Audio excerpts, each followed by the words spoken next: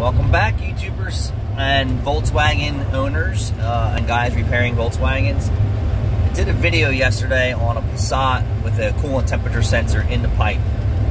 That was not the proper location.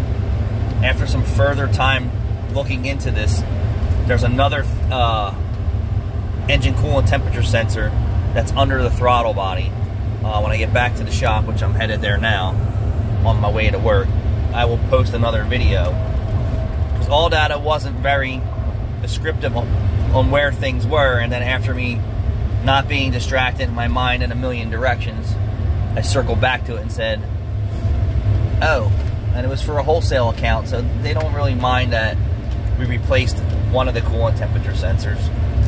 They just want the car fixed.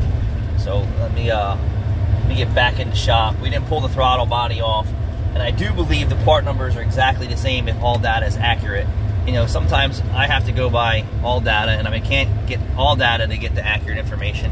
Then I got to rely on YouTube or other means of figuring out the information.